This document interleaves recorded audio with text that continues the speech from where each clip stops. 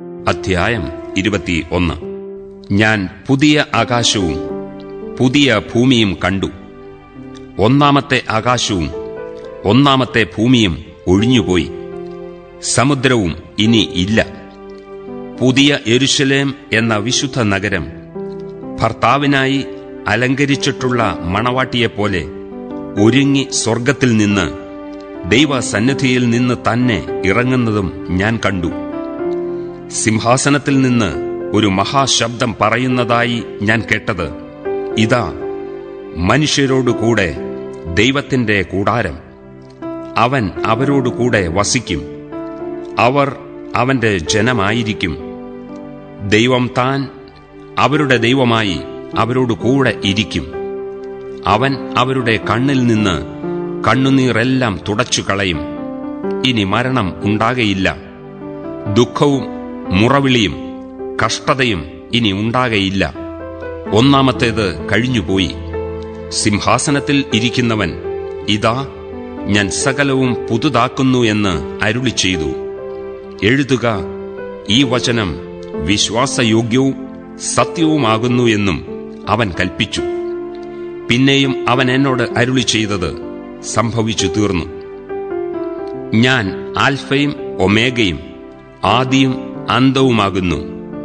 ദാഹിക്കുന്നവന് ഞാൻ ജീവ നീരുറവിൽ നിന്ന് സൗജന്യമായി കൊടുക്കും.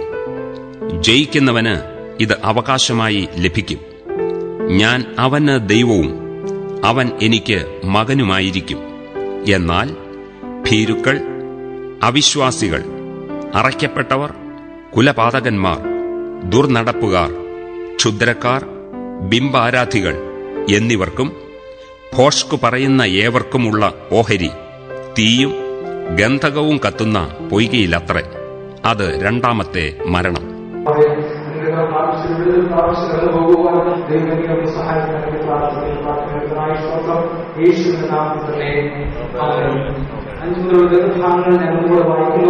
ഇനി മരണമുണ്ടാകുകയില്ല, ദുഃഖവും മുറവിളിയും കഷ്ടതയും ഇനി ഉണ്ടാകുകയില്ല. ഒന്നാമത്തേത് കഴിഞ്ഞുപോയി. സിംഹാസനത്തിലിരിക്കുന്നവൻ, ഇതാ, ഞാൻ സകലവും പുതുതാക്കുന്നത് ചെയ്തു. എഴുതുക, ഈ വചനം വിശ്വാസയോഗ്യവും സത്യവുമാകുന്നു നാം കൽപ്പിച്ചു. പിന്നെയും അവൻ എന്നോട് അത് ചെയ്തത് സംഭവിച്ചു തീർന്നു. ഞാൻ ആൽഫയും ഒമേഗയും ആദിയും അന്തവുമാകുന്നു. ദാഹിക്കുന്നവൻ ഞാൻ ജീവനീരുറവിൽ നിന്ന് സൗജന്യമായി കൊടുക്കും. ജയിക്കുന്നവന് ഇത് അവകാശമായി ലഭിക്കും. ഞാൻ അവന്റെ ദൈവവും അവൻ എനിക്ക് മകനുമായിരിക്കും. വെളിപ്പാട് പുസ്തകം 21-ാം അധ്യായമാണ് നാം ഇന്ന് വായിച്ചു കേട്ടത്. ഇവിടെ പുതിയ ആകാശവും പുതിയ ഭൂമിയും എല്ലാം പുതുതാക്കുന്ന ഒരു അനുഭവം നാം എല്ലാവരും ആഗ്രഹിക്കുന്നതും അത് തന്നെയാണ്. നമ്മുടെ ജീവിതത്തിന്റെ എല്ലാ അനുഭവങ്ങളും പുതുതായിട്ട് തീരണം. ഈ ലോകവും ലോകത്തിന്റെ സ്ഥിതിവിശേഷങ്ങളും എല്ലാം പുതുതായിട്ട് മാറണം. ആരെങ്കിലും ഇന്ന് ചിന്തിക്കുന്നോ, ആരെങ്കിലും ഇഷ്ടപ്പെടുന്നോ ഇങ്ങനെ ഒരു ലോകത്തിൽ കുറച്ചു കാലം ഇങ്ങനെ ജീവിക്കണമെന്ന് ആരെങ്കിലും ആഗ്രഹിക്കുന്നോ? ഇന്ന് ലോകത്തിൽ ആരും തന്നെ ഇങ്ങനെ ഒരു ലോകത്തിൽ, ഇങ്ങനെ ഒരു ഇന്ത്യയിൽ ജീവിക്കണമെന്ന് ഒരു മനുഷ്യരും ആഗ്രഹിക്കുന്നില്ല. അതുപോലുള്ള സ്ഥിതിവിശേഷമാണ് നമ്മുടെ കൺമുമ്പിൽ കാണുന്നത്. ലോകത്തിന്റെ എല്ലാ സ്ഥിതിഗതികളും എല്ലാ സംവിധാനങ്ങളും അത് താറുമാറായിരിക്കുന്നു. നാം പത്രങ്ങളിൽ വായിക്കുന്ന ചില വൃത്താന്തങ്ങൾ മാത്രമാണ്.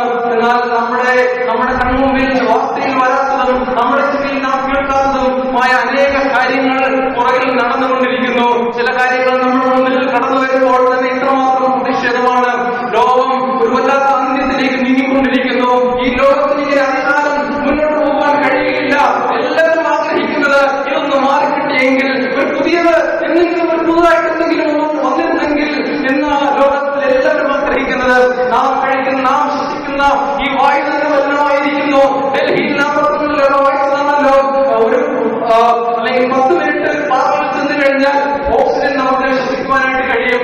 ശുദ്ധവായു പോലും മലിനമായിരിക്കുന്നു. നാം കഴിക്കുന്ന ആഹാരങ്ങൾ അതെല്ലാം തന്നെ മലിനമായിരിക്കുന്നു. അതെല്ലാം വിഷമാണ് നാം കഴിക്കുന്നത്.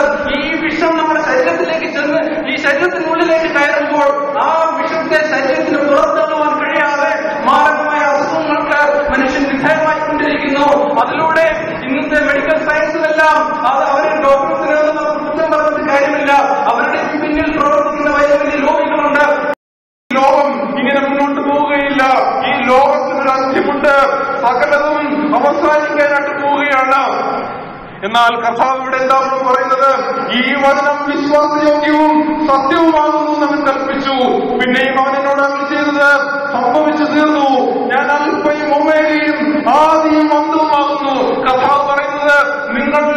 നിങ്ങൾ ചിന്തിക്കുന്നു ഇതെല്ലാം ഒരു അവസാനത്തിലേക്ക് പോവുകയാണ്, എല്ലാം അവസാനിക്കാൻ പോവുകയാണ്, എല്ലാം തീരാൻ പോവുകയാണ്. എന്നാൽ ഞാൻ ഇതിനെ ഒന്ന് പുതുതാക്കാൻ പോകുന്നു. കാരണം എന്റെ പേരാണ് ആൽഫയും ഒമേഗയും, ഞാനാണ് ആദ്യനും അന്ത്യനും. നിങ്ങൾ ചിന്തിക്കുന്നിടത്തല്ല അവസാനം, നിങ്ങൾ ചിന്തിക്കുന്നിടത്ത് നിങ്ങളുടെ പ്രതീക്ഷകളെല്ലാം തകരുന്നിടത്ത് പുതിയ പ്രതീക്ഷകൾക്ക് അല്ലെങ്കിൽ പുതിയ ആരംഭം കുറിക്കുവാൻ എനിക്ക് കഴിവുണ്ട്. ഞാനാണ് ആദ്യനും അന്ത്യനുമെന്ന് കർത്താവ് ഈ സഭയോട് പറയുകയാണ്. അല്ലെങ്കിൽ എല്ലാ കാലത്തും എല്ലായിടത്തുമുള്ള സഭയോട് ദൈവം പറയുന്നത്, ഞാൻ സകലതും പുതുതാക്കാൻ പോവുകയാണ്. ഈ ലോകം നമുക്ക് അനുകൂലമല്ല, ഭരണ സംവിധാനങ്ങൾ നമുക്ക് അനുകൂലമല്ല, നാം കഴിക്കുന്ന ആഹാരം അത് നമുക്ക് അനുകൂലമല്ല, നാം ശ്വസിക്കുന്ന വായു, നാം കുടിക്കുന്ന വെള്ളം എല്ലാം മലിനമായിരിക്കുന്നു. എന്തും നമ്മുടെ കണ്ണുകൾ സംഭവിക്കാം. നമുക്ക് നാളെ ഇന്ന് മറ്റുള്ള ഒരു സമൂഹത്തിന് സംഭവിച്ചത് നാളെ നമുക്ക് സംഭവിച്ചുകൂടുന്നില്ല. ഒന്നും സുരക്ഷിതമല്ല. നാം പത്രത്തിൽ വായിക്കുന്ന വാർത്തകൾ, നമ്മുടെ ഓരോ ദിവസവും കടന്നു വരുന്ന വാർത്തകൾ എല്ലാം ഭീകരമാണ്. കൊച്ചുകുട്ടികൾക്ക് പുറത്തിറങ്ങി നടക്കുവാൻ കഴിയുകയില്ല, പെൺകുട്ടികൾക്ക് യാതൊരു സുരക്ഷയുമില്ല. അതിനുവേണ്ടി നിലകൊള്ളുന്ന സർക്കാരുകളും അതുപോലെ സുപ്രീം കോടതികൾ പോലും ഇന്ന് നീതിയുക്തമായ വിധി പുറപ്പെടുവിക്കുവാൻ കഴിയാതെ ജനങ്ങൾ വന്നു നിൽക്കുകയാണ്.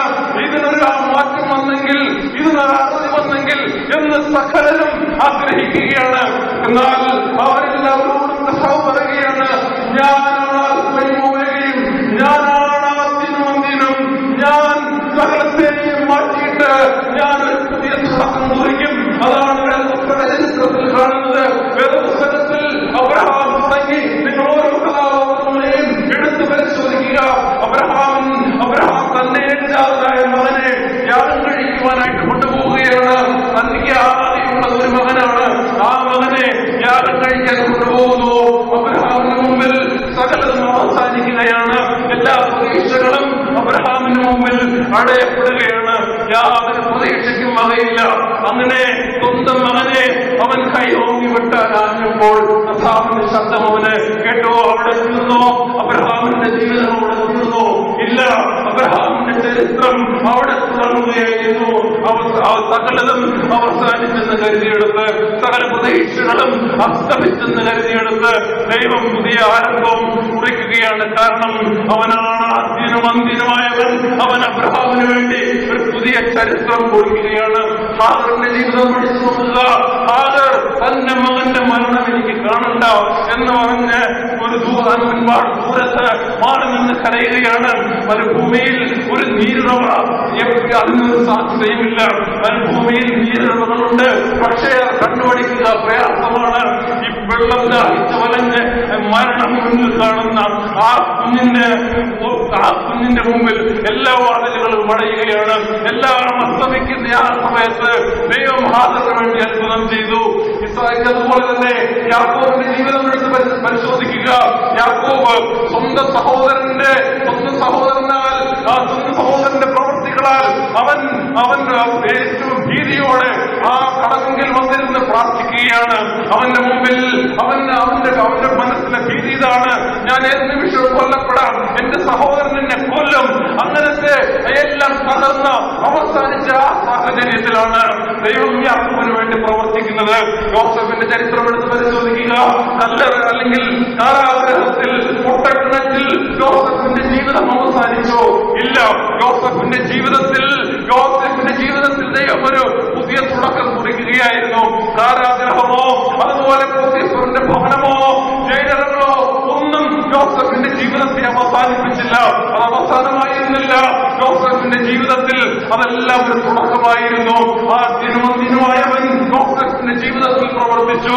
അത് കഴിഞ്ഞ് ഇങ്ങോട്ട് കടന്നു വരുമ്പോൾ ഇസ്രായേൽ ജനത അല്ലെങ്കിൽ ഇസ്രായേൽ ജനത അവർ വളരെ കഷ്ടതയിലൂടെ കടന്നുപോയി. അവർ നിലവിളിച്ചില്ലേ, ഞങ്ങളുടെ കഷ്ടതകൾ കർത്താവ് ദൈവത്തോട് പറയുകയാണ്, ഞാൻ നിങ്ങളുടെ കഷ്ടത കണ്ടു, ഞാൻ നിങ്ങളുടെ നിലവിളി ഞാൻ കേട്ടു എന്ന് പറഞ്ഞുകൊണ്ട് കർത്താവ് അവരുടെ മധ്യത്തിലേക്ക് ഇറങ്ങുകയാണ്.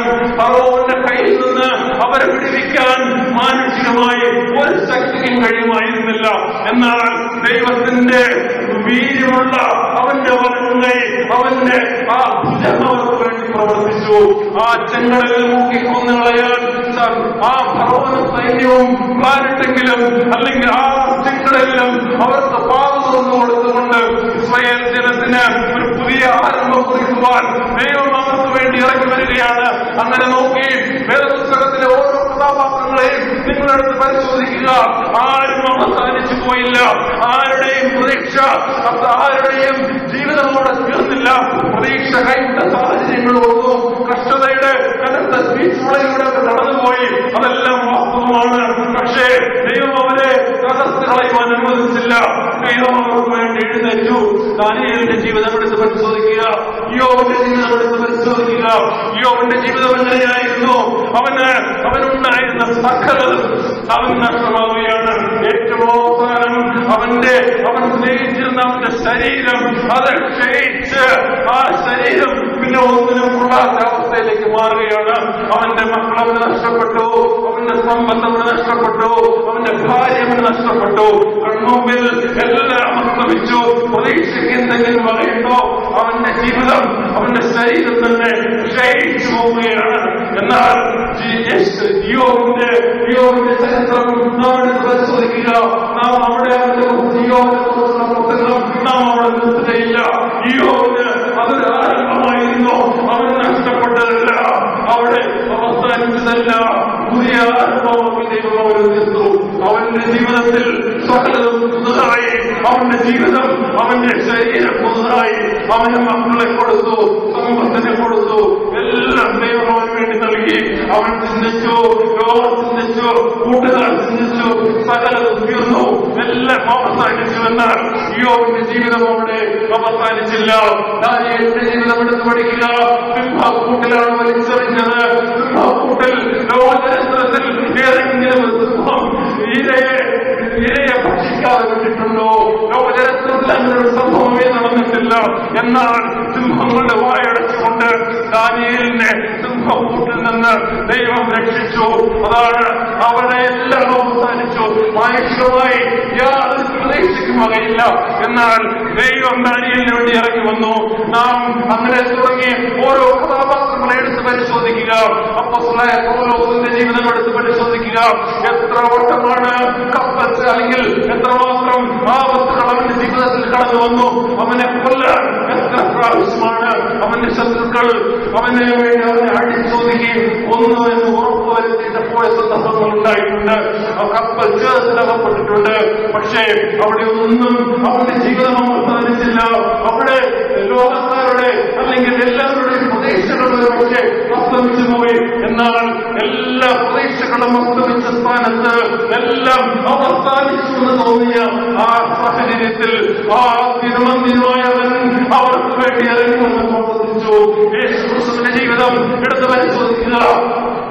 യേശുക്രിസ്തു ഈ ഭൂമിയിലേക്ക് കടന്നു വന്നു. അവനെ കൊല്ലുവാൻ പിശാച് എല്ലാ പ്ലാനുകളും തയ്യാറാക്കി. യേശു മരിക്കുവാൻ തന്നെയാണ് വന്നത്. എന്നാൽ പിശാച് ചിന്തിച്ചു, മരണം കൊണ്ട് യേശുവിനെ അവസാനിപ്പിക്കാമെന്ന് പിശാച് ചിന്തിച്ചു. യേശുവിനെ അവന്റെ രോമക്കാരെ ഇളക്കിക്കൊണ്ട് യേശുവിനെ ക്രൂശിൽ തറച്ചു കൊന്നു. എന്നാൽ എല്ലാവരും റോമൻ സർക്കാരും പറഞ്ഞു, ഇവനിനി പുറത്തു വരികയില്ല. എന്നാൽ ആ കല്ലറയെ പിടിച്ചുകൊണ്ട് യേശുക്രിസ്തു മൂന്നാം ദിവസം ഉയർത്തെഴുന്നേറ്റു. യേശുക്രിസ്തുവിന്റെ ജീവിതം മരണം കൊണ്ട് അവസാനിച്ചില്ല. അതുകൊണ്ടാണ് പറയുന്നത്, യേശുവാണ് പറയുന്നത്, ഞാൻ അൽഫയും ഒമേഗയുമാകുന്നു. ഞാനാണ് അന്ത്യൻ, ഞാനാണ് ആദി, ആദിയും അന്തവുമായവൻ. അവനാണ് നമ്മുടെ കർത്താവ്. എന്നാൽ ഈ ബൈബിളിൽ ഞാൻ പറഞ്ഞ ഈ ഉദാഹരണങ്ങളുടെ ഇതിന്റെ പിന്നിൽ നാം കാണാതെ പോകുന്ന ഒരു ശക്തിയുണ്ട്, കാണാതെ പോകുന്ന ഒരു വിഷയമുണ്ട്. അതെന്ന് പറഞ്ഞാലും ഞാൻ അതും കൂടെ ഒന്നുകൊണ്ട് പരാമർശിക്കുവാൻ താല്പര്യപ്പെടുകയാണ്.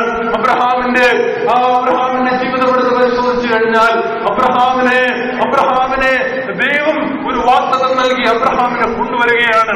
പക്ഷേ വാഗ്ദത്തത്തിനെതിരായി പൈശാചികൻ പ്രവർത്തിക്കുന്നുണ്ട്. ഒരു വാക്യം കൂടെ വായിച്ചതിന് ശേഷം ഞാൻ ആ ഭാഗത്തിലേക്ക് കടന്നു വരാൻ. വെളിപ്പാട് പുസ്തകം 12-ാം അധ്യായം അതിന്റെ 13 മുതൽ 16 വരെയുള്ള വാക്യങ്ങൾ വായിക്കാമോ? പെട്ടെന്ന് വായിക്കണേ. വെളിപ്പാട് പുസ്തകം 12-ാം അധ്യായം അതിന്റെ 13 മുതൽ താഴോട്ടുള്ള ഭാഗം.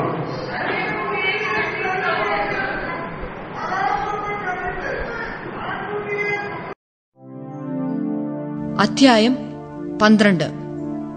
സ്വർഗത്തിൽ വലിയൊരു അടയാളം കാണായി. സൂര്യനെ അണിഞ്ഞൊരു സ്ത്രീ. അവളുടെ കാൽക്കീഴ് ചന്ദ്രനും അവളുടെ തലയിൽ 12 നക്ഷത്രം കൊണ്ടുള്ള കിരീടവും ഉണ്ടായിരുന്നു. അവൾ ഗർഭിണിയായി നോവു കിട്ടി വേദനപ്പെട്ട് നിലവിളിച്ചു. സ്വർഗത്തിൽ മറ്റൊരു അടയാളം കാണായി. 7 തലയും 10 കൊമ്പും തലയിൽ 7 രാജമുടിയുമായി തീ നിറമുള്ള ഒരു മഹാസർപ്പം. അതിന്റെ വാൽ ആകാശത്തിലെ നക്ഷത്രങ്ങളിൽ 1/3 വലിച്ചു കൂട്ടി ഭൂമിയിലേക്ക് എറിഞ്ഞുകളഞ്ഞു. പ്രസവിപ്പാറായ സ്ത്രീ പ്രസവിച്ച ഉടനെ കുട്ടിയെ തിന്നുകളവാൻ മഹാസർപ്പം അവളുടെ മുമ്പിൽ നിന്നു. അവൾ സകല ജാതികളെയും ഇരുമ്പുകോൽ കൊണ്ട് മേയ്പ്പാനുള്ള ഒരു ആൺകുട്ടിയെ പ്രസവിച്ചു. കുട്ടി ദൈവത്തിന്റെ അടുക്കലേക്കും അവന്റെ സിംഹാസനത്തിലേക്കും പെട്ടെന്ന് എടുക്കപ്പെട്ടു. തന്നെ ഭൂമിയിലേക്ക് തള്ളിക്കളഞ്ഞുവെന്ന് മഹാസർപ്പം കണ്ടിട്ട് ആൺകുട്ടിയെ പ്രസവിച്ച സ്ത്രീയെ ഉപദ്രവിച്ചു തുടങ്ങി. വെളിപ്പാട് പുസ്തകത്തെ പറ്റി നിങ്ങൾ വളരെ നന്നായിട്ട് അതിന്റെ ക്ലാസുകളെല്ലാം കേട്ടവരാണ്. നിങ്ങൾക്ക് ഇതിന്റെ അർത്ഥം അറിയാം.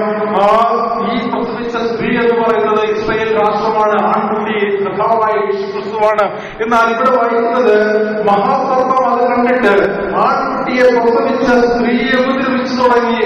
ആൺകുട്ടി സ്വർഗത്തിലേക്ക് കയറിപ്പോയതുകൊണ്ട് ചെയ്യുവാൻ കഴിയാതെ ആ സ്ത്രീയെ ഉപദ്രവിച്ചു തുടങ്ങുകയാണ്. കാരണം പൈശാചികന് എന്നും ഈ കഥ അല്ലെങ്കിൽ എന്നും ദൈവികമായ കാര്യങ്ങളോട് വിരോധമാണ്. പിശാചിനെ അന്യം കുറിക്കുവാനാണ് കഥ വളർന്നു വരുന്നത്. അപ്പോൾ പിശാച് അതിനെതിരായി പിശാച് ആ ഏതത്തോട്ടത്തിൽ വെച്ച് കേട്ടതാണ്, ഒരുവൻ സ്ത്രീയുടെ സന്തതിയായ ഒരുവൻ ജനിക്കും, അവനെന്റെ തല തകർക്കുമെന്ന് കർത്താവ് ദൈവം അരുളി ചെയ്ത ആ വചനം പിശാചിന് കേട്ടതാണ്. പിശാച് അന്നു മുതൽ കാത്തിരുന്നു, ഒരുവൻ സ്ത്രീയുടെ സന്തതിയായിട്ട് ജനിക്കും, അവൻ എന്റെ തലയെ തകർക്കുമെന്ന് പിശാചിനറിയാം. അങ്ങനെ ദൈവം അബ്രഹാമിനെ തിരഞ്ഞെടുക്കുകയാണ്. അബ്രഹാമിനെ തിരഞ്ഞെടുത്തപ്പോൾ ഒരുപക്ഷെ പിശാചിന് തെറ്റിദ്ധരിച്ചിരിക്കാം, ഒരുപക്ഷെ ഇവന്റെ സന്തതിയായിരിക്കാം എന്റെ തല തകർക്കുന്നത്. നിങ്ങൾ വേദപുസ്തകം പരിശോധിച്ച് നോക്കുക. സാറയ്ക്ക് കുഞ്ഞുങ്ങളില്ലായിരുന്നു. എത്രയോ വർഷം സാറയ്ക്ക് കുഞ്ഞുങ്ങളില്ലായിരുന്നു. അപ്പോൾ സാറയുടെ ഗർഭപാത്രത്തെ പൈശാചികൻ അടച്ചു വെച്ചിരുന്നു. ദൈവിക ഹിതം അല്ലെങ്കിൽ ദൈവ പ്രവൃത്തി വെളിപ്പെടുന്നതിന് വിരോധമായി സാത്താൻ അവന്റെ എല്ലാ പ്രവർത്തനങ്ങളും അവൻ നടത്തും. അവൻ അബ്രഹാമിന്റെ അല്ലെങ്കിൽ സാറയുടെ ഗർഭപാത്രത്തെ അവൻ അടച്ചു. ഇസ്ഹാഖും തന്റെ ഭാര്യയ്ക്ക് വേണ്ടി പ്രാർത്ഥിച്ച അനന്തരമാണ് റിബേക്കയ്ക്ക് കുഞ്ഞുങ്ങൾ ജനിക്കുന്നത്. യാക്കോബിനും അതേ അവസ്ഥ വന്നു.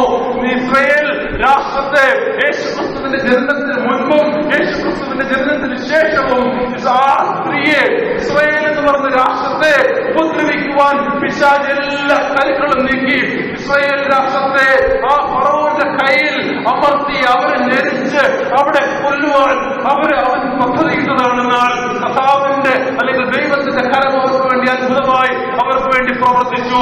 ഹാമാൻ അവർക്ക് വിരോധമായിട്ട് എഴുന്നേറ്റു. എന്തുകൊണ്ടാണ് ഈ ഇസ്രായേൽ രാഷ്ട്രം ഇന്നും ലോകത്തിന്റെ മധ്യത്തിൽ ഇത്രമാത്രം പീഡകളെ വാങ്ങിക്കൊണ്ട് അവർ കഴിയുന്നത്? ആ രാഷ്ട്രത്തിൽ നിന്നാണ് കർത്താവായ യേശുക്രിസ്തു ജനിച്ചത്. ആൺകുട്ടിയെ പ്രസവിച്ച ആ സ്ത്രീയെ പിശാച് ഉപദ്രവിക്കുവാനായിട്ട് തുടങ്ങുകയാണ്. ഇതൊരു വലിയ ആത്മീയ അർത്ഥമാണ്, വലിയ ആത്മീക പോരാട്ടം നടത്തുകയാണ്. ഇതിനെപ്പറ്റി എനിക്ക് വലിയ അറിവില്ലായിരുന്നു. എന്നാൽ ജാർഖണ്ഡിന്റെ പ്രദേശത്ത് കടന്നുപോയ ശേഷമാണ് ആത്മീക യുദ്ധത്തെ പറ്റിയുള്ള സകല കാര്യങ്ങളും ദൈവം എന്നെ ചെറിയ രീതിയിൽ എന്നെ പഠിപ്പിച്ചുകൊണ്ടിരുന്നു. ഞാൻ ഓരോ സംഭവങ്ങളും എടുത്ത് പഠിക്കുവാനായിട്ട് തുടങ്ങി. അതുപോലെ ഒരു വലിയ ആത്മീക പോരാട്ടമാണ് ഇത്. നമ്മുടെ കണ്ണുകൾ കൊണ്ട് നമുക്ക് കാണുവാനായിട്ട് കഴിയുകയില്ല. ഇതിന്റെ പിന്നിൽ പ്രവർത്തിക്കുന്ന വലിയ ശക്തിയുണ്ട്. പൈശാചിക ശക്തിയുടെ വ്യാപാരങ്ങൾ അതറിഞ്ഞില്ല എങ്കിൽ നമ്മളുടെ കണ്ണ് കുരുടായിപ്പോയാൽ നാം അനുഭവിക്കുന്ന മുറിവുകൾ വളരെ ആയിരിക്കും. ഇവിടെ എഴുതിയിരിക്കുന്നത് ആ സ്ത്രീയെ ഉപദ്രവിച്ചു തുടങ്ങി. എന്നിട്ട് സർപ്പം സ്ത്രീയെ ഒഴുകിക്കളയേണ്ടതിന് അവളുടെ പിന്നാലെ തന്റെ വായിൽ നിന്ന് നദി പോലെ വെള്ളം ചാടിച്ചു. ഇസ്രായേൽ രാഷ്ട്രത്തിനെ അല്ലെങ്കിൽ ആ മഹോത്സവ കാലഘട്ടത്തിൽ തകർക്കുന്ന ചിത്രമാണിതെങ്കിലും പിശാചിന്റെ സ്ട്രാറ്റജികൾ, അവന്റെ തന്ത്രങ്ങളെല്ലാം അന്നെന്നും ഒരുപോലെ തന്നെയാണ്. അവന്റെ പ്രധാന തന്ത്രങ്ങളിലൊന്നും അവൻ മാറ്റം വരുത്തിയിട്ടില്ല. അവന് ദൈവത്തിന് വേണ്ടി നിൽക്കുന്നവരെ തൊടാൻ പറ്റിയില്ല എങ്കിൽ അതിൽ നിന്ന് അവരെ മാനസികമായി നടത്തുവാൻ ഏതെങ്കിലും രീതിയിൽ പൈശാചികൻ അവന്റെ പ്രവർത്തനങ്ങൾ അവൻ അഴിച്ചുവിടുകയാണ്. ഇവിടെ ആ സർപ്പം സ്ത്രീയെ ഒഴുകിക്കളയേണ്ടതിന് അവളുടെ പിന്നാലെ തന്റെ വായിൽ നിന്ന് നദി പോലെ വെള്ളം ചാടിച്ചു. ഇസ്രായേൽ മക്കളുടെ ചരിത്രം എടുത്ത് പരിശോധിക്കുക. അവരുടെ ജീവിതത്തിൽ നദി അല്ലെങ്കിൽ കടൽ അവർക്കെന്നും പ്രയാസകരമായിരുന്നു. അവരെ തകർക്കുവാൻ വൈശാലികൻ ഉപയോഗിച്ച ചില മാർഗങ്ങളായിരുന്നു. നദിയുടെ മുമ്പിൽ അവർ പ്രതിസന്ധികൾ. യോർദാൻ കടന്നുപോകണം, യോർദാൻ കരകവിഞ്ഞൊഴുകുന്നു. അതുവരെ ഇല്ലാത്ത ഒഴുക്ക് ആ നിമിഷം കടന്നു വരുന്നു. മുന്നിൽ ചെങ്കടലാണ്, ഒരു വഴിയുമില്ല. അവരെ നദിയിൽ അല്ലെങ്കിൽ ആ ചെങ്കടലിൽ അവരെ മുക്കിക്കൊല്ലാം. അതുകൊണ്ടാണ് യാക്കോബിനോടൊക്കെ ദൈവം അരുളപ്പാടുകൾ അറിയിക്കുമ്പോൾ പറയുകയാണ്, പെരുവെള്ളം നിന്നെ മുക്കിക്കളകയില്ല, വെള്ളത്തിൽ കൂടെ നീ കടക്കേണ്ടി വന്നാലും അത് നിന്നെ മുക്കിക്കളകയില്ല. ദൈവം അവരോട് ആദ്യമേ അവരോട് പറയുകയാണ്, നിങ്ങളെ തകർക്കുവാൻ വൈശാലിക ശക്തികൾ ഒന്നൊന്നും എഴുന്നേറ്റ് വരും. എന്നാൽ ആ ശക്തികളെ കീഴ്പ്പെടുത്തുവാൻ എന്റെ ഭുജം ഞാൻ നിങ്ങൾക്ക് വേണ്ടി പ്രദർശിപ്പിക്കുമെന്നാണ് വേദപുസ്തകം പറയുന്നത്. വേദപുസ്തകത്തിലെ ഒരു സഹോദരങ്ങളും ഒരിടത്തും അവസാനിച്ചു പോയിട്ടില്ല. അവരുടെ ജീവിതത്തിൽ പ്രതിസന്ധികൾ കടന്നു വന്നു, കഷ്ടതകൾ കടന്നു വന്നു, മരണം മുമ്പിൽ വന്നു, വാദിച്ചൽ മരണമെത്തി.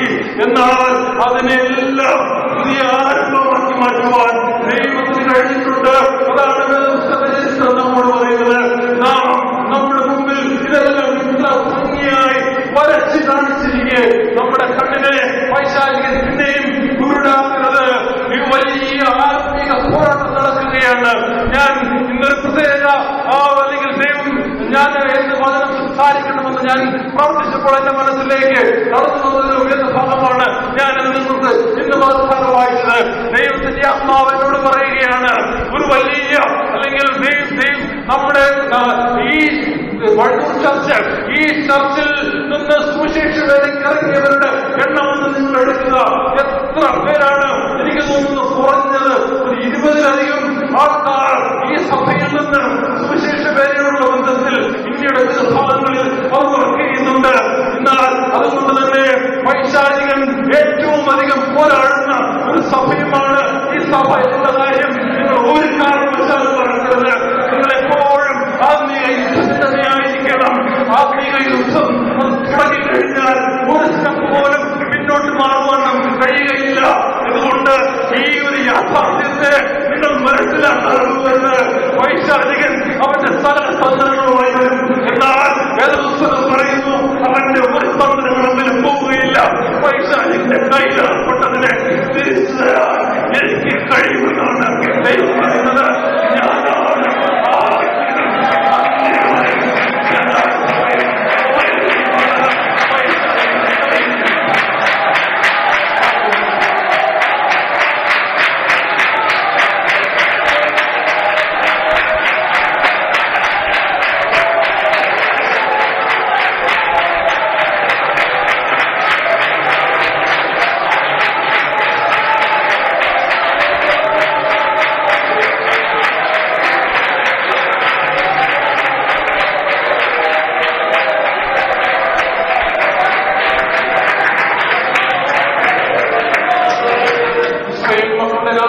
അവരുടെ ചരിത്രം ഒന്നുകൂടെ പഠിച്ചു നോക്കുക. വേദപുസ്തക ചരിത്രം കഴിഞ്ഞതിന് ശേഷം 1967 വലിയ യുദ്ധം അവർക്ക് നേരിടേണ്ടി വന്നു. സകല അറബ് രാഷ്ട്രങ്ങളും അവർക്ക് ചുറ്റും കാണിരുന്നു. എന്നാൽ അവർ മനസ്സിലാക്കി, അവർ ആക്രമണം തുടങ്ങിക്കഴിഞ്ഞാൽ, ഈ അറബ് രാഷ്ട്രങ്ങൾ ആക്രമണം തുടങ്ങിയാൽ ഞങ്ങൾ പിന്നെ ഈ ഭൂമുഖത്ത് കാണത്തില്ല, ഞങ്ങളുടെ എല്ലാ പ്രതീക്ഷകളും അവസാനിച്ചു പോകും. അങ്ങനെ ഇരിക്കുമ്പോൾ അന്ന് രാത്രി ഒറ്റ രാത്രി കൊണ്ട് 5 എയർബേസുകൾ 500 എയർപ്ലെയിനുകളെ തകർത്ത് അന്നാണ് ആ യുദ്ധത്തിലാണ് ഇസ്രയേലിന്റെ ഭാഗമാകുന്നത്. അതുപോലെ എല്ലാ പ്രതീക്ഷകളും അവസാനത്താകുമ്പോൾ വൈശാലികനാണ് ഇതിന്റെ പിന്നിൽ പ്രവർത്തിക്കുന്നത്. അത് നമ്മുടെ ഈ നേത്രങ്ങൾ കൊണ്ട് നമുക്ക് കാണുവാൻ കഴിയുകയില്ല. വൈശാലികൻ വളരെ അലർട്ടാണ്. അവനാണ് ഈ കുട്ടിയെ പ്രസവിച്ച സ്ത്രീക്ക് വിരോധമായി ഇത്രയും പ്രതികൂലങ്ങൾ അവൻ അഴിച്ചുവിടുന്നെങ്കിൽ, ദൈവമക്കളെ, നാം ദൈവത്തിന്റെ സന്നിധിയിലായിരിക്കുമ്പോൾ നിസ്സാരമായ അല്ലെങ്കിൽ സാധാരണമായ ആത്മീയ ജീവിതം നയിച്ചു പോയാൽ നമുക്ക് ഇതുപോലുള്ള ഒരുപാട് സങ്കടങ്ങൾ നമ്മുടെ ജീവിതത്തിൽ കടന്നു വരും, ദുഃഖങ്ങൾ നമ്മുടെ ജീവിതത്തിൽ കടന്നു വരും. കാരണം ഒരു കാരണവശാലും അവസരം കൊടുക്കരുത്. പൈശാചികൻ അവന്റെ എല്ലാ പ്രവർത്തനങ്ങളും അവൻ അഴിച്ചുവിട്ട് ഒരു നദി പോലെ അവൻ വെള്ളം ചാടിക്കുകയാണ്. പിന്നെ ആരും ജീവനോടെ ശേഷിക്കരുത്, എല്ലാം തകർന്നു പോകണം. അതാണ് പൈശാചികന്റെ ചിന്ത. അതുകൊണ്ട് ഈ സഭ വളരെയധികം ഉണർന്ന് പ്രാർത്ഥിക്കുക.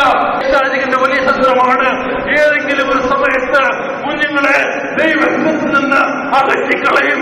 ദൈവത്തിൽ അവർ മാറിപ്പോകും. ഒന്നുകിൽ ഒന്ന് അല്ലെങ്കിൽ രണ്ട്, അങ്ങനെ ഏതെങ്കിലും ഒരാളെങ്കിലും പൈശാചികൻ അവന്റെ കസ്റ്റഡിയിലാക്കുവാൻ അവൻ എല്ലാ പ്രവർത്തനങ്ങളും അവൻ അഴിച്ചുവിടുകയാണ്. നിങ്ങൾ തന്നെ ചിന്തിക്കുക, നിങ്ങളുടെ കൂട്ടു സഹോദരങ്ങൾ എല്ലാവരും ദൈവകൃപയിലാണോ? അല്ലെങ്കിൽ ഈ ആലയത്തിൽ വന്നിട്ട് പിന്മാറിപ്പോയവർ എത്ര പേരാണ്? അല്ലെങ്കിൽ നിങ്ങളുടെ കുഞ്ഞുങ്ങളുടെ ജീവിതം എടുത്ത് പരിശോധിക്കുക. അവരുടെ ജീവിതത്തിന്റെ ഏതെങ്കിലും ഒരു സമയത്ത് അവർ ദൈവത്തിൽ നിന്ന് അകന്നു പോകാനുള്ള സമ്മർദ്ദങ്ങൾ അവരുടെ ജീവിതത്തിൽ വന്നിട്ടുണ്ടോ? ഒരുപക്ഷെ വന്നിട്ടുണ്ടായിരിക്കാം.